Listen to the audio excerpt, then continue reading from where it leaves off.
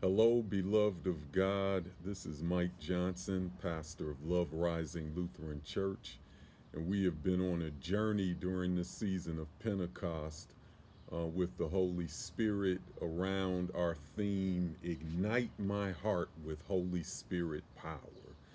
And so today we have our fifth and final installment of this series.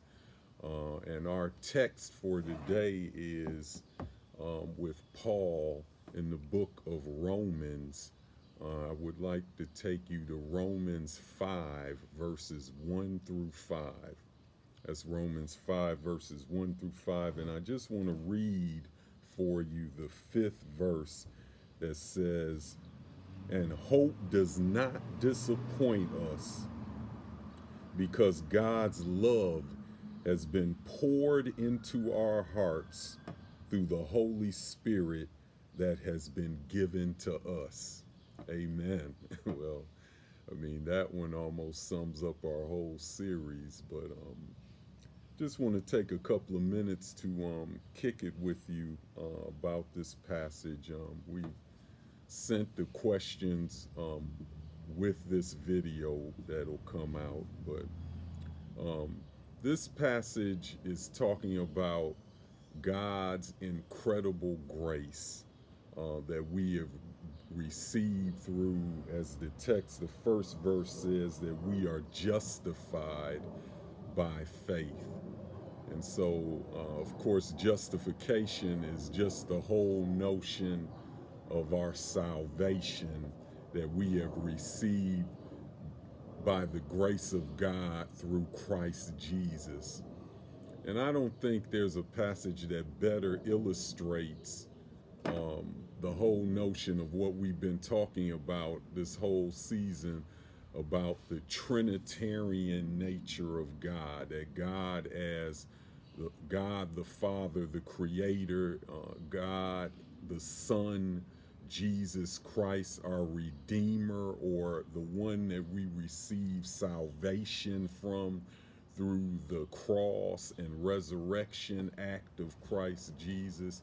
And then finally, the third person of the Trinity, the Holy Spirit, and the way that in our triune God works together, lovingly together to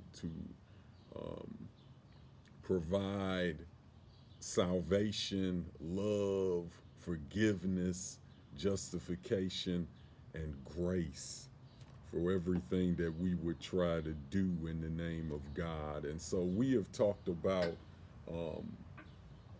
spiritual gifts. We have talked about God's power. We have talked about being born again. And all of these pieces are acts of God's grace.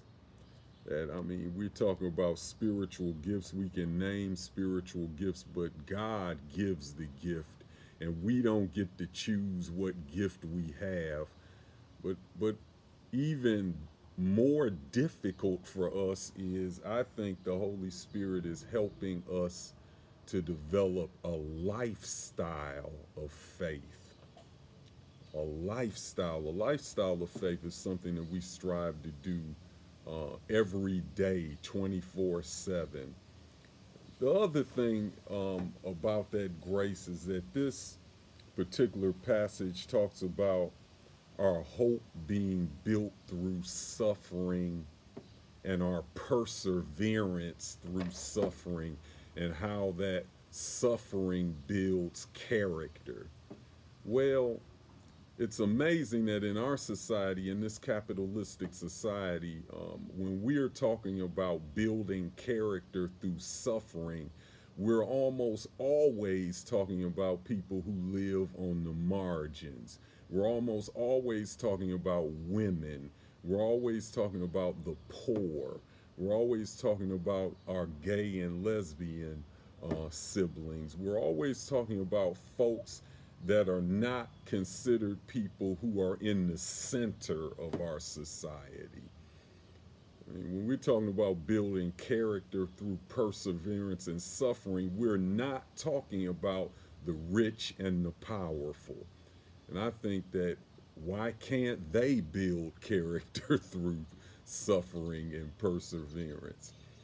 So perseverance is not just about the those who are already bearing the brunt of the pain of this society. It's about everybody. It's about perseverance to build character, to fight um, your privilege, whether that's male privilege, whether that's straight privilege, uh, whether that's the privilege that those who have more than others have. I mean, we call that class in this society. And doesn't it take perseverance to fight those evils that are in us? But this text is telling us that the Holy Spirit is giving us hope by pouring love through the power of the Holy Spirit in our hearts. And so we live in a society where people are always talking about come get your blessings. And that's how people choose churches, not by where they can serve or where their gifts might be utilized in the community, but we choose churches based on what can that church do for me? How can that church bless me?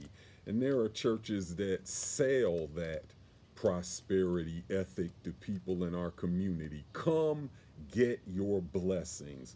Well, I think this text is telling us that God is pouring love into our hearts through the power of the Holy Spirit, which will give us hope to persevere through all that we see in terms of war and suffering and violence in this society. Not so that we can see so much how much we can be blessed, but that we might be able to see how we might be a blessing in our society. Where can my gifts be better utilized? What church community or what institution, doesn't have to be the church, what institution can better use my gifts so that I might be a blessing because of the incredible power of God's incredible grace, church. Also, in Romans 3:23, of course, in that famous verse, Paul says that we have all fallen short of the glory of God. So that says all, an unqualified all. And so, yes, even the mighty and the powerful need God's grace. And those who have privilege need God's grace so that we might be able to work on how we